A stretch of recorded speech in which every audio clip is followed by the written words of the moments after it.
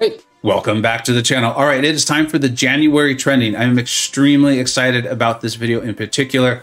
There are timestamps in the description, so if you want to jump through it, there's a lot covered in this one. Feel free to go to them in the description and they will right there and take you to where you want to be. We're going to very quickly talk about Mysterio. I have this up for a reason. And then I'm going to get into a bit of a roundtable interview with DLL and Campo, two of the guys that are on the rankings team. These are channels I watch and have watched for a very long time to get better at this game. I cannot recommend more that you subscribe to them and listen to this all the way through. We are going to talk about Sigil, which I know the ability to dupe her from the store is coming up. It is definitely on people's mind.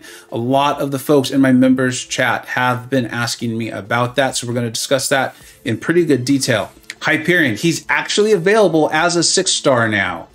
Is he as good as we remember him being? What are our thoughts on him in the meta? How excited are you if you pull him? We will talk about solo mode, relics, and on the day of recording it, Kabam updated how the crystals will work as far as when a champion will be coming into the basic pool.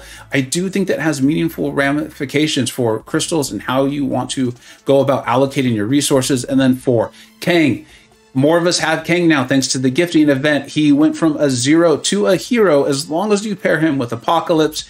Obviously, he can do things in questing. How does that work out, though, when you're trying to really plan out a war? We're talking like high-tier war. And then we will talk about his usage in questing as well. All right, Mysterio.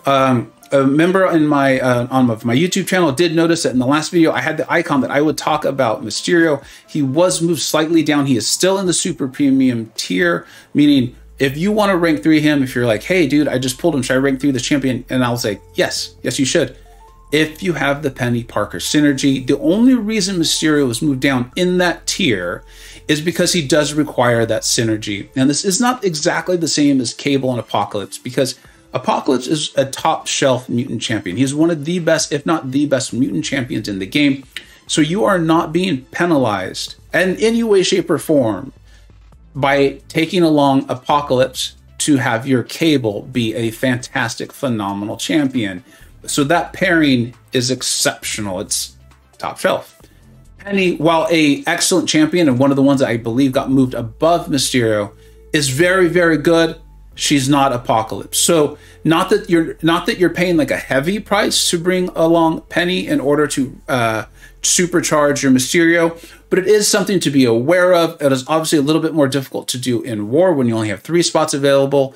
It's slightly more easy to do in questing when you have 5, but at the end of the day, often you find yourself wanting to make use of all 5 of those champions. That's it. I will talk more about champions and these sorts of things in the next rankings video, which will be coming out in February. I'm very excited for that. We have quite a few new additions. And then now let's get to the roundtable.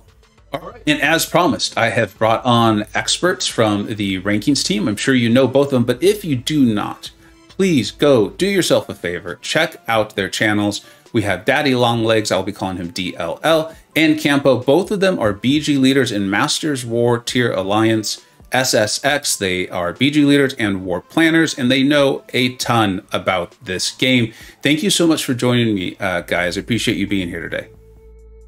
Yeah, sure thing. Happy to be here. Absolutely. Thanks for having us. Of course. So we have quite a few things that we're going to talk over today. I think we have about 4 or 5 topics. I will do my best to leave timestamps in the description in case one of them interests you and the others are not as interesting to you. But well, let's go ahead and get started. The first one, and I did get most of these questions from the members chat in my Discord server. So members of my YouTube channel, I asked them what's going on, what's kind of quote unquote trending in the game, and this was immediate. This jumped to the top, and I was surprised by it. Was the Sig ability on Sigil Witch, and more so, apparently this week or next week, a lot of people who've had the Sigil for a while are going to have the ability to dupe her through their, I can't think of what the currency is called, and purchase her. I really like this champion. And DLL, I know you mentioned her in your kind of essential war attackers. I'll let you kind of talk that through a bit more. She seems to definitely have value. I'm looking at the Sig, and the thing that keeps standing out to me, if I'm reading it correctly, though, is you don't know what you're gonna get. But these things will be happening pretty frequently, if I'm understanding it correctly. Campo, I think you've had a bit more time to kind of think about this. What are your thoughts? Because there's kind of twofold there. Is one, what do you see as the value of the SIG and its practicality and usability in the game? And then two, is it worth using that currency that you're building up? And I'll tell you, my hesitation is, in 2 or 3 months, is Kabam going to put out another champion you can get through the Sigil store? So there's a lot there, but I'd really like to hear your thoughts on it. Yeah, well, I like a couple things about the SIG. The whole build and design of this character is sort of randomness and chaos as it is. So, you know, there's no guarantee of getting the specific buffs that you want currently. And basically what the SIG does is, at the same time that you have, what is it called? Chaos Surge. When you have those, you also get a chance to play some debuffs. And the thing I like about the SIG is that the chance is a flat 20%, and that's not what scales with the SIG. The thing that actually scales with it is the potency. So even at SIG 20, I do think it may have some value, but like you hinted it out, there is a little bit of randomness. So like, you can't guarantee that you're going to get a Petrify or an armor break at any given moment. But the fact that they come up, maybe if you run Despair, that can be helpful. I mean, I think I don't personally have the Sigil, so I don't have my first copy of her, but I do think I would spend the currency to get her, because it does seem to unlock a new facet to her kit, in my opinion.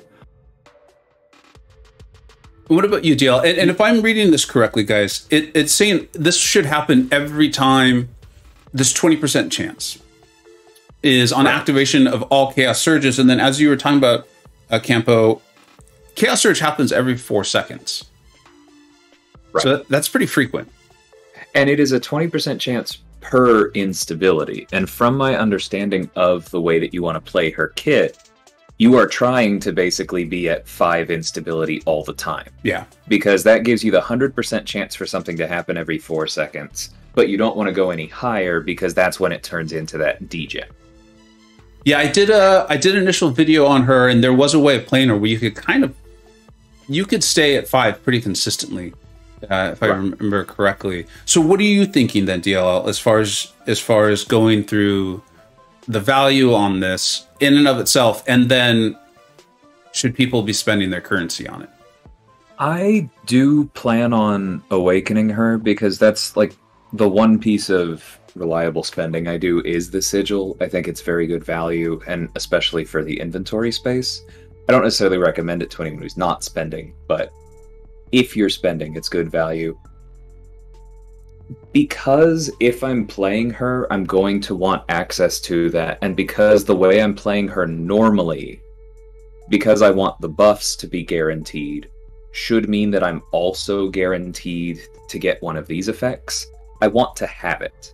But I don't think I'm going to feed her, because the problem is that it's ore. Yeah.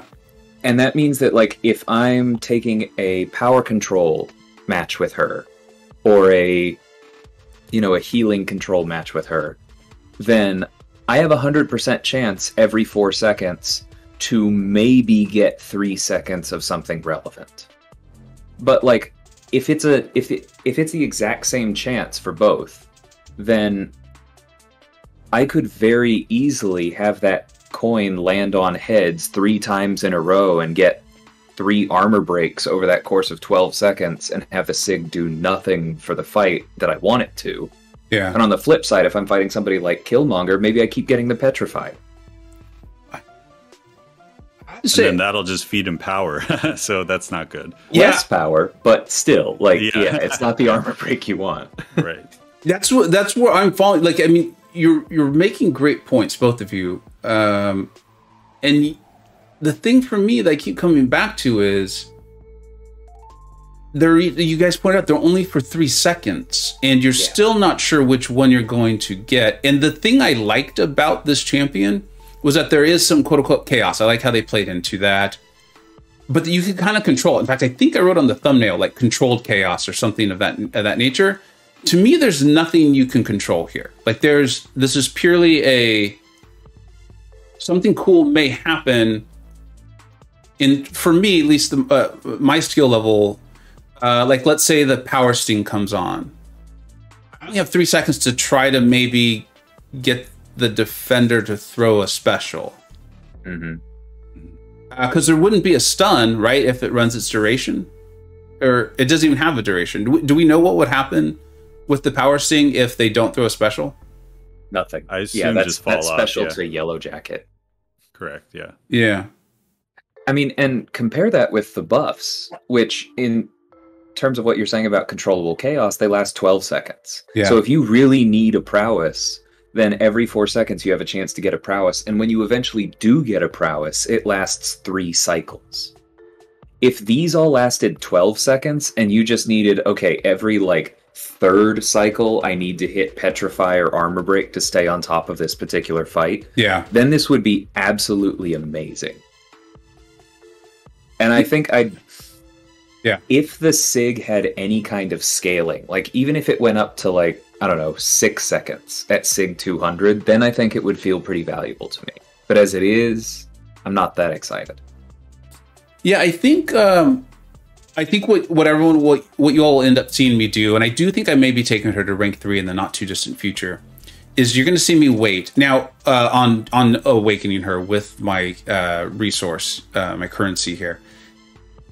Now, I've played this game long enough, though, where I sometimes err on holding on too long for things. Like, I'm always anticipating, like, oh, the next great thing's coming. Like, you even heard me say it a few minutes ago. Kabam will put out the next great Sigil champion. They're coming. I know it, like Jessica Jones or what have you, right? But I think that's what I'm going to do. Campo, like you said, you don't have the Sigil, but if you did, what do you think ultimately you would do? I think you guys are slightly convincing me to wait, and I think the thing that just came to my head is it kind of depends on roster development too, because I have Doctor Doom, Sorcerer Supreme, Tigra. I actually just ranked Man-Thing. Like, I have a very stacked Mystic roster, so the chances of me using Sigil Witch in something meaningful is kind of low. So I guess I would do it for like kind of my addiction to Platinum Stars. Yeah. But other than that, yeah, I don't think this is going to be the make or break. Like, oh, now that I have this ability, I'm taking her into war instead of Doom or Tigra or something, you know? So I don't know. This is the first I've heard of people saying, like, maybe wait. And I think you guys may have convinced me, you know, again, if I had Sigil. But yeah, good arguments made on both sides, I think. Yeah. Yeah. Yeah, DLL. Sorry, go on. No, definitely. I was headed to you. I was going to say, I don't plan to wait, but it's part the Silver Star thing, I'll fully admit. Yeah. And part because I just think that it would be like incidental value. Because when Petrifies show up, you know, maybe it's just a few seconds of reversing healing. Maybe it's just reversing willpower because I also run Despair. Maybe the Power Sting does nothing. Heal blocks are usually helpful. But, like, you know, a chance for the armor break to happen right before I throw the special 3 and gain, like, 5,000 extra attack because I'm nullifying 5 buffs. An armor break could really matter there, even if it's a weak one, even if I have to time it right. It feels like it's enough for me to invest the Sigil currency in, but not enough to invest Sig Stones in. Fair. And one more thing, incursions. I think just having debuffs in general can sometimes help you with some of those tactics. So if, you know, that's a kind of a secondary use, but that could be kind of cool if you put on that one where you get more attack per unique debuff. Maybe you stack a couple debuffs that could interact with the hacks in an interesting way. Yeah, I think that everything you all said made a lot of sense. And so if you're a viewer, if you have a question on this, go ahead and ask it in the comments and we'll do our best to get to it. All right, so let's move on to the next one. DLL, we're going to start with you because, you know, you and I have known each other since War Season 1. And you have been a Hyperion. You were a Hyperion main, I guess, right? I think that was possible maybe at the time. You're doing a lot of great things with him anyway, so let's call it that. We do the rankings every month. I've been doing it for, 13, 14 months now, and he's always been one of my top cosmics.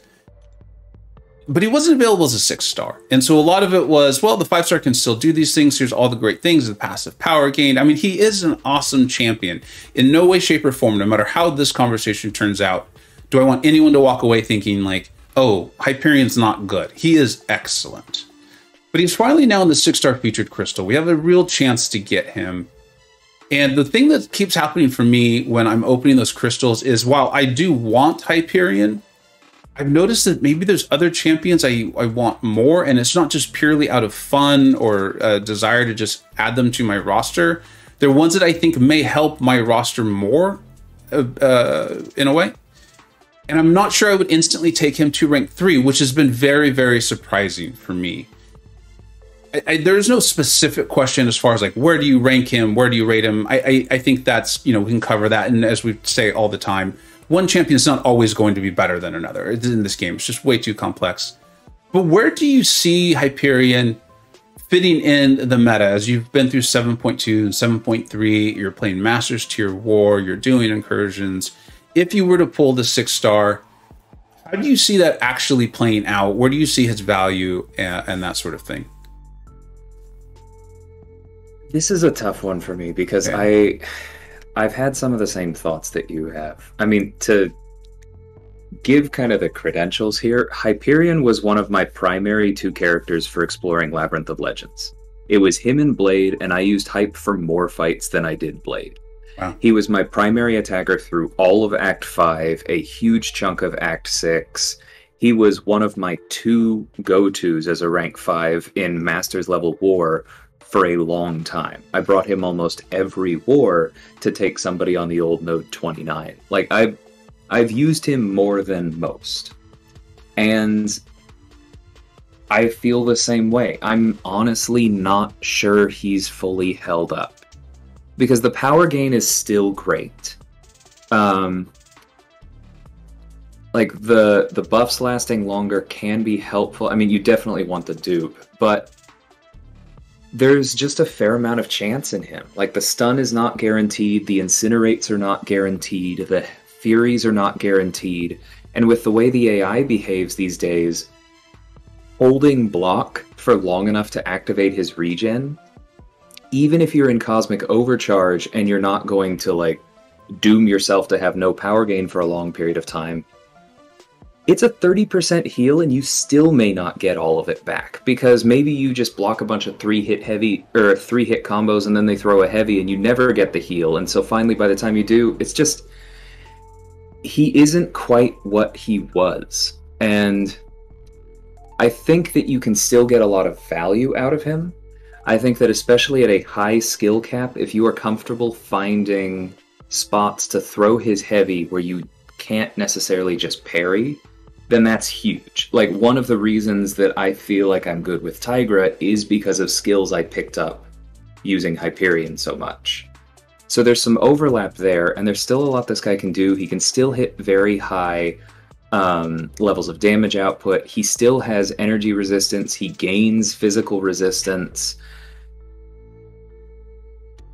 But the thing is that, like, to truly make him look ridiculous, you kind of have to use teams that make any Cosmic look ridiculous these days.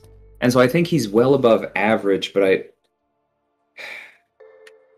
I think I was more excited to pull Cersei than him, and that makes me really sad on some level. Yeah. I think one thing that's really big about this is that you guys both know a lot of my recent rank ups, I've talked about how they fit really well into teams I already have. Like, Cersei fits well with Reed and Invisible Woman. She fits well with Hercules. I took up Hawkeye because he fits well with Tigra, Jabari, also with Hercules.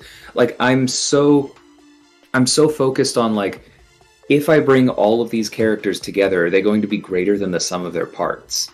And for so many champions lately, that's true. And as you just looked at, Hyperion has synergies that are appropriate for how old he is, and they do almost nothing.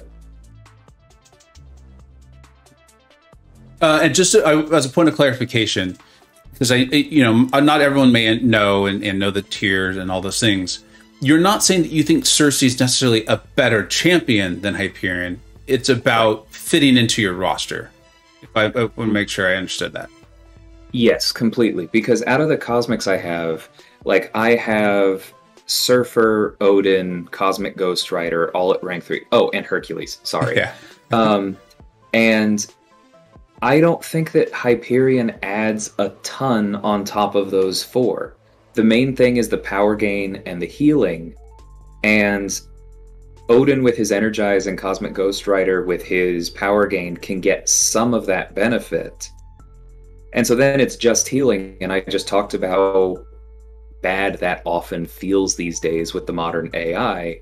And so I feel like even though Cersei may not be as strong a champion in an absolute sense, she probably adds significantly more to my roster. Yeah. And we're dealing with big rosters. And thanks for bringing up like who we actually have, Campo. I know you did that too. And Campo, what do you, basically the same exact question for you in regard to Hyperion. Yeah, so I used Hyperion a decent amount for Act 6. I would say Captain America Infinity War and Hyperion were by far the MVPs for like 6.1 and 6.2 when I was coming up through the game. And actually one of your members, who's a common friend of ours, Mobius, he's the first person that got me hooked on Hyperion. He got him from like the original featured crystals. So big shout out to one of your members. Absolutely. But yeah, so for me, I found myself using Hyperion if it was a situation where I needed to like spam special 1 and just load them out with incinerates. And like I remember in Act 6 there were some electros and things like that where the nodes were just horrible, and the only way I could think about getting around it was just that constant power gain and just like continually doing L1, which has like the little slap that's a physical hit, but then the rest of it's projectiles, so electro doesn't get back at you. That's my memory of using him. And obviously he does a lot more, like labyrinth clearing and stuff. But when I'm thinking about Act 7, and if I would need sort of a cheesy ability like that, it seems like they're building nodes that play into the strengths of the class of Cosmic class. And like I'm having a ton of fun right now with Silver Surfer, with Odin pre-fights, with Red Goblin, with CGR and things like that. And I don't think I would choose Hyperion over them. So I'm kind of in the same feeling as everyone here. I still think he's an amazing champ. I'll probably put him to rank 2 until a day when rank 3ing a Cosmic is so easy that he'll join my rank 3 ranks, but I'm not in a huge rush to do it if I pull him. You know, it's interesting for me, like, and it's always helpful to hear other smart players, especially players who I think are smarter about the game than I am, talk through these things, because it helps me put words into the way I think I'm feeling. And one of the things that keeps coming up is like other options. But we're going through it and I'm like, no, he's got things I love about a champion, like this massive power gain, the ability to place and incinerate, this debuff off the SP1, a potential stun. DLL brings up a great point though, that's, you know, the 60%. And then he's got this fury buff that will continue to grow as you rank him. And I'm wondering this, is if I pull him, I might not instantly rank 3 him, and it might take a while. But when rank 4s start to be more common, like I'm just throwing a number out, but like I'm at like rank 4, 12 through 15, I could see him skipping potentially. I think it's reasonable to think I may take him from 2 to 4, as opposed to taking some of these other rank 3s, like I just took Venompool up, who I do really like. But I could see me potentially skipping Venompool or maybe even Venom to bring Hyperion to rank 4 first. I mean, who knows what the game will be throwing us at that time. But I'm also wondering that, because I just still think he's an excellently made champion that can handle so many of the problems maybe that the game throws at us. Maybe the issue, though, is that the problems the game throws at us have kind of moved on to not more niche champions, but to borrow DLL's term, champions that are filling a design space. And Kabam's the one who ultimately decides what that design space is. Just real quick, I wanted to hear what you guys maybe thought about that idea, and then just give you a final chance to kind of give a last few seconds on the Hyperion topic. We'll start with Campo this time. Yeah, now that you say it, I don't know why, but it does seem logical to me that like him as a rank 3, not the most exciting thing for me, but like a rank 4 Hyperion, ooh, you know. Yeah, I do think that sometimes these old champs that were the old gods do make a renaissance.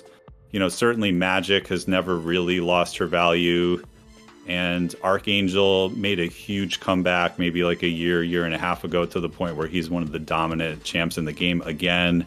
So maybe we're just waiting for that renaissance for Hyperion, and you know, when more people have him, they can kind of showcase some of the things that he does. I mean, that the power gain alone is so OP.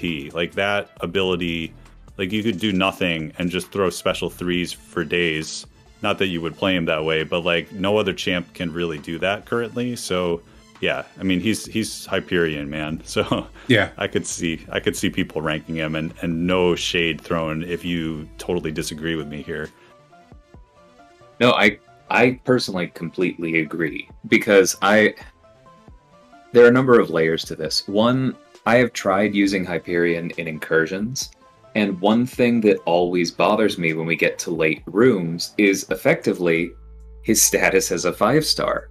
Because his challenge rating really starts to hurt him. He doesn't crit anymore. He's taking more damage through block. He doesn't have access to adrenaline. If he gets hit, he's probably going to get crit, and it's like I think it might reduce his resistances. Please don't quote me on that. But it just makes him really fragile, and he has a tough time punching up, which is weird given the design of the champion, but just because of the way challenge rating works, it's true. And if you apply that logic to the rank 4 thing, then by the time you're taking him to rank 4, you know, he's going to crit more often. He's going to be crit less often. He's going to have better block proficiency. He's going to have adrenaline, period, which is going to be amazing for any blocking or parries that you have to do with his playstyle, all of those ways to get heavies in. And he's going to have increased combat power rate. And that may sound silly, because we're talking about like, oh, it's Hyperion, you don't gain power from like landing his hits, but that's what makes him nuts, is that you do. There are so many other champions with passive power gain where they also have reduced combat power rate, and so they have to wait to get to the same, you know, payoff. Hype doesn't, and that was one of the things that I felt made me a particularly good Hyperion player back when I used him in War, was I felt like I really was on top of the interplay between his power gains and how much I was going to gain with each combo.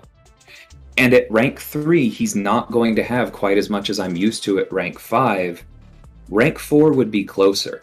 So all of those factors added together, plus the fact that he could be Sig 20 and still be a valuable 6th rank 4, or if you don't care about prestige, hell, 1st or 2nd. Yeah. Like, yeah.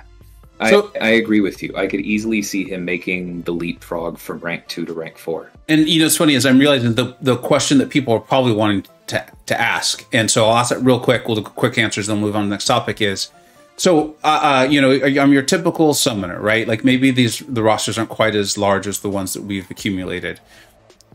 I pull 6-star Hyperion. Am I excited? Should I be excited, in your opinion? We'll go, sorry, yes. With DLL. I think we both said yes. Yeah. So the it's short an answer is yes. Okay. But I think these days he's more of a yes along the lines of Killmonger or Tigra or certain, maybe even Shang-Chi, where my next question is, are you willing to put in the time? That's a good point. Okay. Because this is not Hercules. No, I mean, great point. I use that analogy all the time now. That's like, really, who is? All right, so let's move on to our third topic, which is going to be about solo mode, relics, and then something that I think relates with this topic. It just was fortuitous timing here. We get this. Oh, where did it go here? Let me find it, guys. We get this message today that Kitty Pryde, I mean, everyone can read it, but starting with the addition of the 6-star Kitty Pryde crystals, new champions will have their 6-star rarities added along their 3 to 5 when they are added to the base pool for possible champions. So the way I'm understanding this, and DL and Campo did have to kind of explain it to me a bit, translate Kabam to languages I understand better. This means that champions will come to the crystal a little bit more quickly, or to the basic crystal. Is that a good synopsis, guys, you think? Yeah. Okay. Yeah. Which is good, right? Earlier access to this, and both of you pointed out real quickly though, because my thought was like, you still have like what, a 1 in 200 chance of getting them. Like, that's nice, but But you brought up that this will significantly increase, I don't know if significantly, but will increase the value of Nexus crystals. That makes sense to me, right? Because you're increasing your odds. So I guess this real topic really is more the quote unquote future of the game. We don't know what solo mode or Relics exactly will be yet. We had a bit of a showcase with it, with the Summoner Showdown. What are you guys excited about? Like when you think about the future of the game, and for now, like, yes, we all understand the game engine needs to be updated. It has to, right? So let's talk more about the possible exciting things in the solo mode, Relics, and then things like this crystal, how you feel they relate. It's a pretty broad, open-ended one, and I'm curious to see where you guys take it. We'll start with DLL on this one. Yeah, so I mean, I think this is probably a positive change. I could see it having warped the value of the feature crystal back when there was a smaller pool. But these days, if you're opening a feature crystal, it's like 4% and change for the particular champion you want. Whereas if you're opening a basic for this crystal that's now in there, it's like less than 0.5% chance. So I think the features still earn their premium, which is probably an important reason why Kabam has decided to do this. Because they're not necessarily devaluing the feature, and they can still, you know, shards will still have value that way. But like you said, this really opens up nexuses, and I think it also makes Abyss a bit more interesting, because you remember when I finished Abyss, I picked Mutant and held on to it until Apocalypse and Professor X were added on the same day. If Kitty was what mattered to me, you may have just given me an opportunity to get her months earlier. So let me ask this question, guys. Campo, I do want to hear what you say, and DL, I realize I may have interrupted you. But I want to make sure I'm understanding this correctly and that viewers can understand this. The way you're reading this is, if you can see my screen, if you guys are looking at it, the 5-star featured crystal is going to turn over in about 18 days, right? 17 days, 23 hours, and 18 minutes. When that happens, Kitty Pryde and Nimrod, from best I can tell, will be added to the basic 6-star crystal. Is that no? Okay. Because if you go back to the home screen, it's actually not when the 5-star feature turns over. It's a set number of weeks after their release. They add. Oh man, they removed it. Yeah, I think it might be in here though. Who was the latest? Was Penny? Is Kitty in the basic yet? Or was Penny the last one? Oh, you know what you can do is go to the basic 6-star crystal. There you go. Yeah. And the preview of the reel will tell you, like, or not the basic 5-star crystal. It helps if I'm on the right page. Did I scroll by it already? Yeah. There it is. Red one. So okay, like so Penny.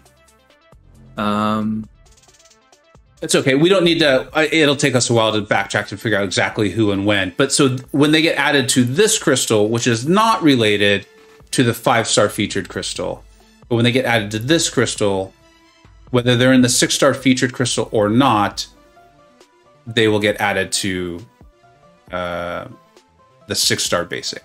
Yeah, did I explain that right? Okay. Yeah, currently the basic crystal, actually, I think it has 4 of the champs that are in the current featured 5-star crystal, just because those are independent schedules. Okay. And what they're doing in the old days, or in the today days, the 6-star pool in the featured is static until you switch over to the next featured, and then you get all of those new champions added. So like Dr. Voodoo and the 6 features and Ghost Rider and stuff would still be almost 90 days away from being added. But now they're saying, you know, Kitty Pryde's going to get added maybe next week.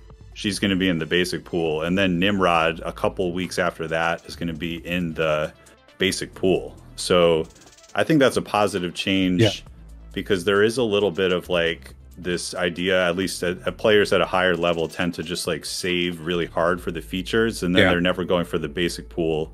But there may be a small incentive for people to go back in the basic pools, which it's a better deal for shards, and it also gives you a chance to pick up some other champions that you don't have. And knowing like, hey, Hercules is in there now. Eventually, Kitty Pryde's going to be in there. In a couple weeks, Nimrod's going to be in there. The crystal's just better and a little bit more attractive. Well, and Campo, you know, we kind of got sidetracked there. What I sidetracked us. You didn't get to answer the original question, which was just the future of the game, solo mode, relics. If you feel like this relates to that at all, what are you excited about? What are your thoughts? It's pretty open ended. Yeah. So I think I don't want to speak for all three of us, but I do think that all of us enjoy the game a lot right now. Yeah. Looking back at 2021, which because it's 2022, that's weird. But yeah, last year, I mean, some of that content that came out, like the Gauntlet and Summer of Pain, and you know, lesser degree, the Karina's challenges, which was just something for people to chew on and get some really nice rewards. It was one of the best years the contest has ever had in terms of like innovation and stuff that came out. And I personally still really like Alliance War. I like the competition and the jitters you get from it. I like the model of going to a quest and clear paths and kill the boss. But I do think that the game's been around for 7 years and they're worried, you know, we're getting to the point where 6 stars are going to be rank 4 soon. They're going to probably be SIG 200 soon all across the board. Rank 5 is going to be here before we know it. Then what? And this year, 2022, I think is going to be a really important one for them to kind of introduce some elements to progress the game so that it's not, you know, just here's 7 stars and here's the same game and it's going to continue down that road for the next 7 years. So I'm a little scared. Gear systems scare me a lot, especially if they become overly monetized. So they're really going to have to get these relics right. The rewards for the solo competitive mode, how that's going to affect progression and competition and things. I'm curious if it's just going to be a fun thing on the side where you pick up some scraps, or if it's like you need to be killing it in competitive solo mode in order to progress your account. Like that's 2 very different things. So yeah, I guess cautiously optimistic is where I would be, but also I do kind of like the game as it is, and I don't want to see it change to like become a totally different game. Yeah. DL, did you have thoughts on that, or? Yeah. Okay. I mean, I'm definitely hopeful about solo competitive because, as you know, I'm a big fan of incursions, but the time required, even if you spread it out over 5 days relative to the rewards, means that the reason I'm continuing to play them is because I'm a big fan of them. Yeah.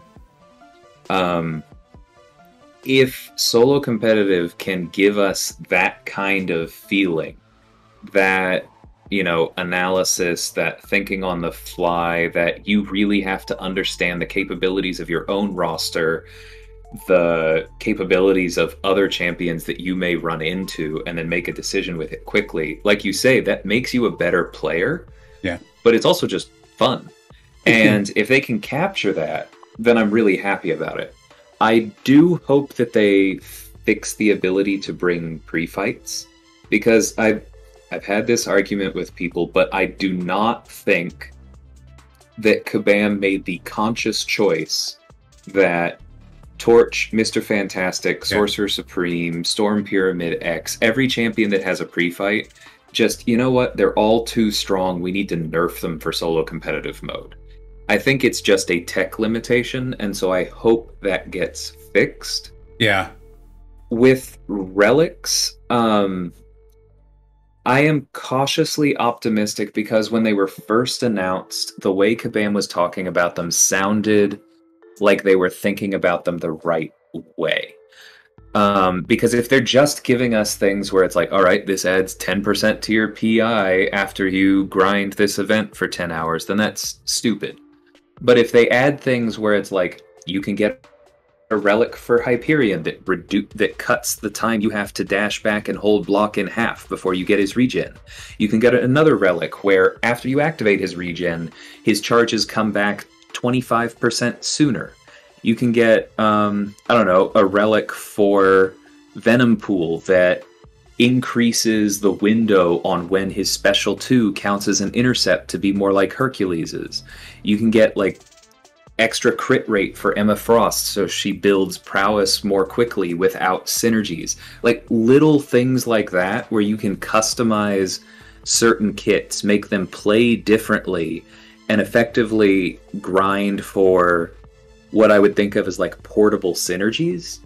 If they balance it well, that excites the heck out of me. Like that would be really cool. That's one of my favorite things about like role-playing games and that kind of thing, is building within particular champions. It's like localized masteries almost. But then there is, you know, all the ways it could go wrong. So cautious. Yeah, right. It's almost like if they make them too good and also make them like paywalled, then that's not cool. That's like, it's almost like you almost feel like you have to have them and you also have to pay a lot of money for them. That's not, I don't think that's what anyone's looking for. I don't know that person. I like the idea of what you're saying here too. Like we all have these champions we enjoy. We're like, oh, if this was a little bit better. And I do feel like there's a lot of champions like that. I know I bring up America Chavez a lot, but this isn't just me complaining. This is, I think a relic, certain relics with this kind of what you're saying, like an synergy that you just get to take along, could significantly increase her, where there's champions just have like a lack of good flow, or it feels like maybe if this ability lasted 1 second longer, 2 seconds longer, they would not necessarily now become dominant, but they'd be significantly more usable. I would love it if relics are supplying that sort of thing. And then kind of like you're saying, like the role-playing aspect of it all. I think that'd be really fun. I think it'd make you feel even more like you really are this summoner with all these champions at your disposal and how you're going to place them out. I think it plays into some really cool things about the game that we already enjoy. I actually made a note while you were talking here, and I ultimately I think you're right. Like if we could place bets on this, I would bet that the pre-fight wasn't necessarily a conscious decision. It just was. This is why we can't use pre-fights like in Arena, or it sounds like maybe they weren't in the solo mode. And then you started listing them, and I felt like Torch was the one that was different for me. Yeah, I know. Yeah. And I am going back though, and I'm trying to remember, was he the first champion with a pre-fight? Yeah, he was actually. Mm-hmm. I think he was. If we're wrong in the comments, please let us know. And I think his is the one that makes me like. That's not like the one I always go to. The one that I always find myself like, oh, I wish I could have used them in Arena is Diablo, because it adds a significant amount to his kit, but it doesn't feel as you know. I'm always better with analogies. Torch is one of the champions that we went back and forth on quite a few times on should he be in that like pre 12.0 in the rankings, because when you trigger that pre-fight, he's that dominant, right? Like no one's immune to it. Yeah. I wonder how they handle that, and I also wonder if because of him they don't even try to handle it. They're like, nope, can't use pre-fights. We're good, because he may unbalance it. Yeah. Please, I want to hear you guys' thoughts on that. Well, I was just going to say, like, it seems like a lot of people are leaning toward the Mystic champs for their rank ups for the defense portion of the solo competitive mode. You know, just colloquially, I'm hearing a lot of like, oh, I'm going to rank my Maw and my Mojo because they're cool, but also for solo competitive mode. So, yeah, Torch is sort of a trump card when it comes to that matchup. Right. But the thing is that for a lot of those matchups, Torch is every bit as much of a trump card without his pre-fight. And the thing that bothered, like, because Torch without a pre-fight against Ebony Maw, unless there's like a tenacity node, he is going to curb stomp it. Well, isn't that, I'm interrupting you here for a second, but it'll help me and everyone else, and then we'll get back, so I apologize. Is the format of the solo mode, you know, you get to pick, I mean, how many defenders you pick? Would you be able to, like, in just a few minutes or shorter, be able to give an overview of what the solo mode we saw was? Like the format of it? I actually can't. Okay, yeah, I didn't think it was possible. I don't know that much. Don't worry about it, that's fine. But I wonder about that. I interrupted you. If you could get back to your train of thought, I appreciate it. Yeah, no worries. Sorry, I haven't been paying as close attention to the solo mode, but where I was going was that I think in most matchups, Torch actually loses less by taking away his pre-fight than he gains in general by allowing it. If that makes any sense at all, But where I'm going with that is that characters like Diablo, like you said, or Mr. Fantastic lose a ton without theirs, because it is very clear that their kits are built around the ability to use pre-fights. Yeah. And even someone like Storm X, she's immune to shock, but only if you can use that pre-fight, because otherwise you have to like play below 30% health or get knocked down a lot. And, you know, I know your feelings on that. And to a lesser degree, War Machine as well. Like I consider War Machine, the complete War Machine is with at least the skirmish and the energy resistance thing, because you keep getting them back when you win a fight. So they're basically infinite pre-fights, to the point where I consider that just base kit for him. So if you don't use them, he immediately gets nerfed. I think that's a tough one. I'm really curious where they go. I understand. I believe I understood your point, DL2, about like the relative value versus relative loss of not having them. And there are champions who these pre-fights are absolutely essential to.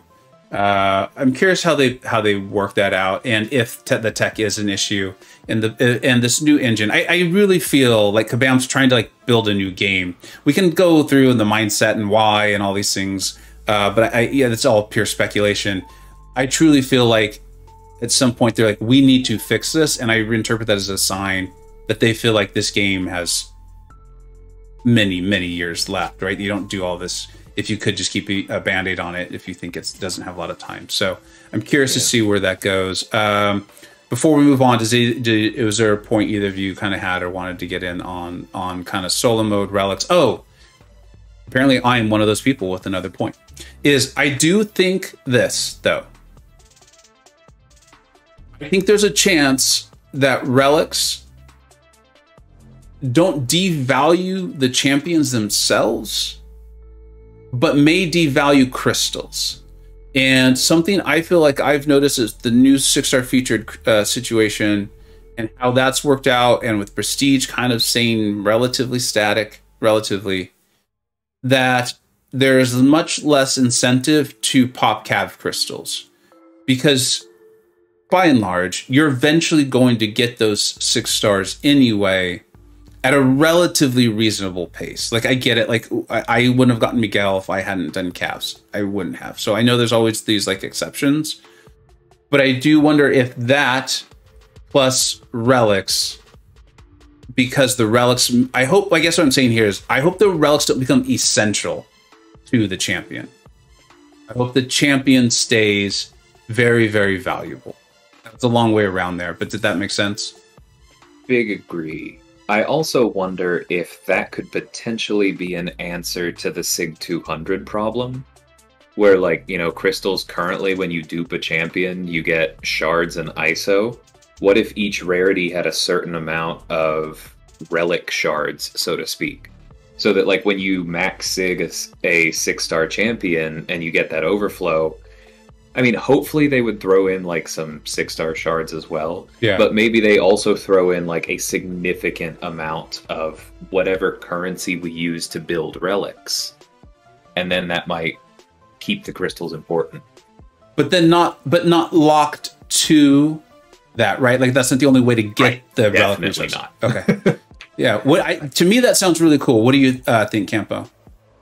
I have never thought of it that way, and I think that could be really cool for sure. Yeah, I think relics are going to become kind of a necessary evil or a necessary positive thing that happens, just because I can very much recall when the 6 stars started becoming more dominant. And, you know, you used to use this example all the time of like having the max SIG 5-star Doom, and then you pull the 6-star and you have that feeling at first, and then you're like, okay, well, I can start working on this Doom, but it takes a while to get that new champion up. And the fact that a lot of people have Doom now, SIG 200, 6-star rank 3 or rank 4, and there's a way to take that champion you've been working on and add to them slightly instead of starting from scratch. I think that's the main thing that relics are going to be able to do if implemented correctly. So yeah, let's see what they do. See how this works out. Very cool. I actually may pass that idea along to Kabam. I think those are really good ideas. All right, and then this was kind of I think that's our final topic for today. is Kang, right? You know, I think because of people not really having him, he was considered just a trophy champion. Then the synergy with Apocalypse came in. The evolution of that was, no, you need Apocalypse ramped right away. You want the 4 genetic code. So Cable was an essential thought. You know, a lot of people thought this. Cable is excellent with Apocalypse. So that worked out fine. No one's really even thinking about Kang.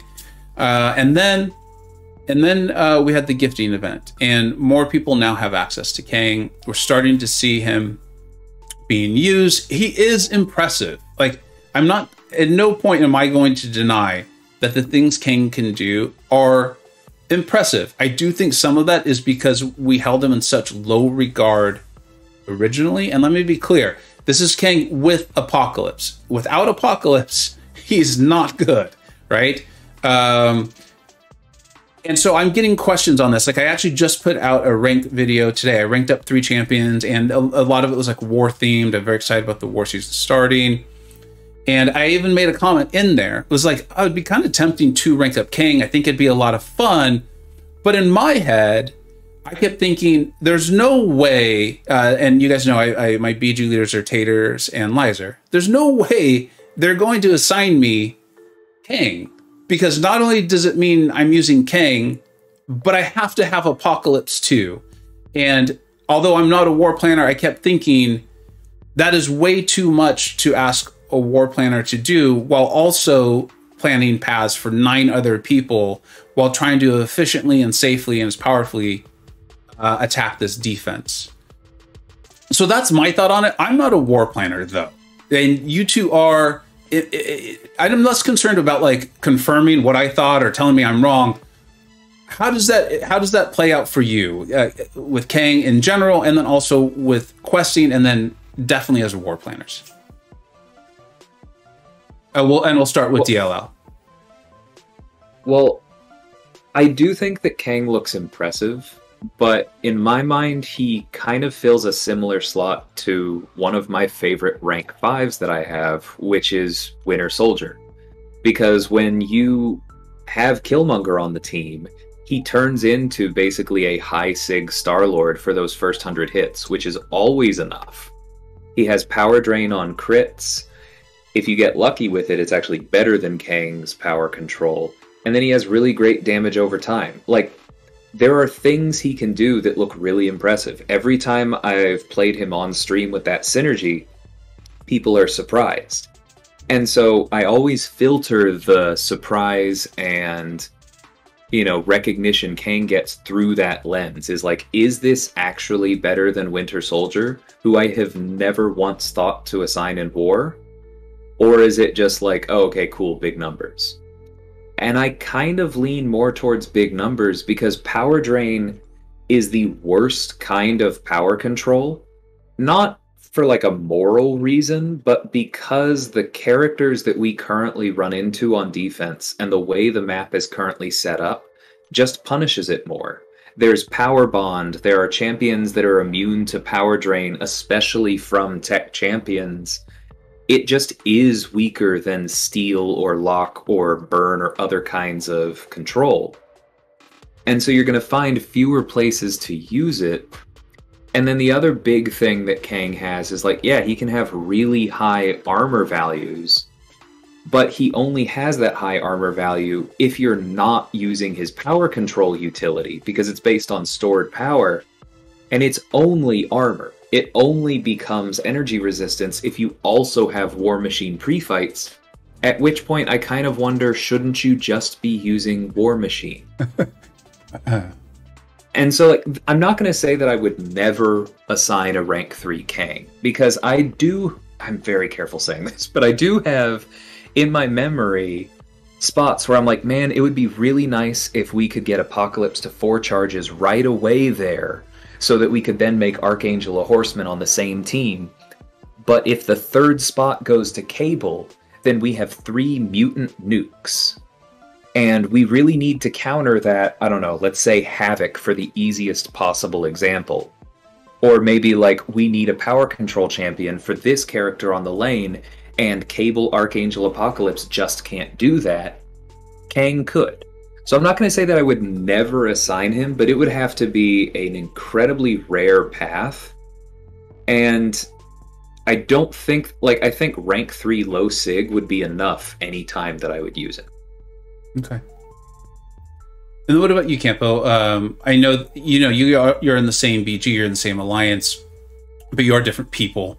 Do you have different thoughts at all on Kang, assigning him, and that sort of thing?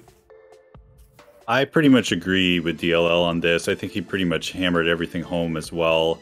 The only other thing I would say is that, if everything that Kang does is buffs, like the Furies are active buffs, the armor is active buffs, and there's plenty of nodes that punish that. So that immediately takes him out of anything that's like power snack, which, is something that you may want power control for as well.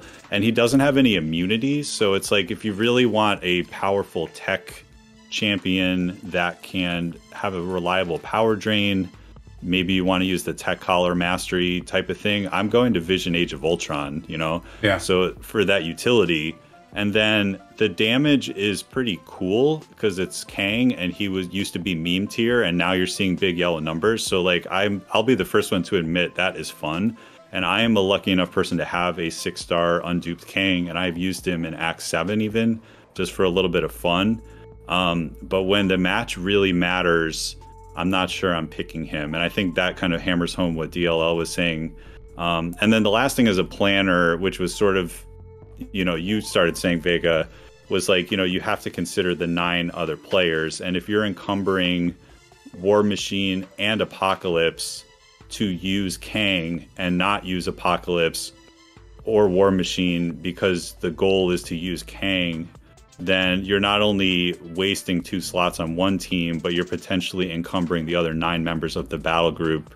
So yeah, it's just, a war plan is a complicated living organism that requires a lot of thought, and Kang can be a tool, but certainly not a go-to, and probably not even on DLL's like 2nd tier or whatever. He'd probably be closer to an honorable mention, 3rd tier champ to me. Yeah. So if I just listen to you guys, this feels like, as far as war is concerned, this feels almost like he's a synergy champ that can maybe take a fight. Like not necessarily Sabretooth, but this isn't like, this definitely isn't Cable and Apocalypse, because we've shown how many fights Cable can take and how quickly he can knock things down. And this isn't even really Penny and Falcon, because they both can obviously take fights. I'm not sure how many. DL, you went over Penny a little bit in your last video, right? And you were kind of had her on like your eye on. We actually assigned her this war, and she did great. Really? I think the way that I would think about him in terms of a synergy is kind of somewhere in between Hood and Joe Fixit for Kingpin. Which, trust me, I don't think many people want to be in that chasm between. Right. And I do want to clarify that the reason I'm putting him below Hood is because I personally rank Hood fairly highly. I think he's quite good and underrated. I still don't have a very good opinion of Joe, so that's what the laughter was for. Yes, and that's fair. But I should clarify that, because I'm not saying between useless and useless. I'm saying between quite good and useless. But then, but Campo, you've used him in questing. Like I can see. Not only is he fun because of, like you said, the meme tier, it's like the 0 to hero, but you actually can do things. So like, we'll probably, this month in February will be the first month he shows up on the tier list, because people actually have him now. And I realize you don't have the whole tier list memorized and all the categories and all that stuff, but where would you, just off the cuff, like I know you didn't know I was going to ask this question, where would you place him? And assuming that we have the synergy designation, he has to have Apocalypse. I mean, I'm tempted to just put him in Call, because he can take any fight that is sort of a run-of-the-mill fight. Because Power Drain, it just helps you keep your rhythm, and he hits hard enough with physical hard damage, and if he's duped, he has a little bit of protection with the armor. But I do feel like if there's anything happening in the fight, he's not going to really supersede any other tech. So he'd probably be like low premium if you just consider damage utility unto itself, or maybe call. I'm going to try to force him into some of Act 7.4, but it's that's the key. Is I feel like I'm going to be forcing him in just to maybe get a video, and that's not for story content. That's fine, but for stuff that other people are depending you on, i.e., war. Yeah. You know, that's not necessarily what the champ you want. And what about you, DL? Do you have kind of like some final thoughts on basically, because remember, the tier list is really rank up advice.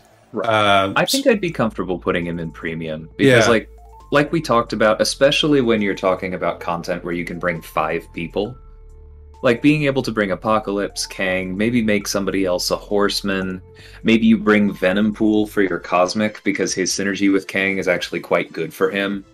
You know, those kinds of little team building things, I would be like, sure, I'll bring him as my brute force character. Because I've brought Winter Soldier for that exact reason on teams before, to just make Killmonger a little bit stronger, and then I run into a fight where I'm like, nobody I have really counters this. Let me just parry 5-hit combo and assume the other person is going to die first. Yeah. Winter Soldier's really good for that. If Kang is making the rest of your team better, then sure, bring him for those. Maybe the power drain or the armor comes up. I feel like premium fits. Yeah.